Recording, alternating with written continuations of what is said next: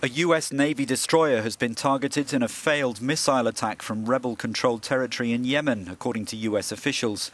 The Pentagon says the USS Mason detected at least one missile fired from an area in the hands of Houthis.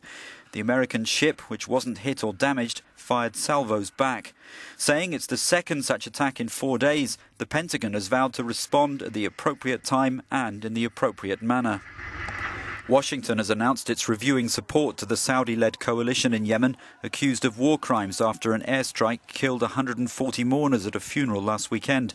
There have been calls for the Obama administration to suspend cooperation with the coalition.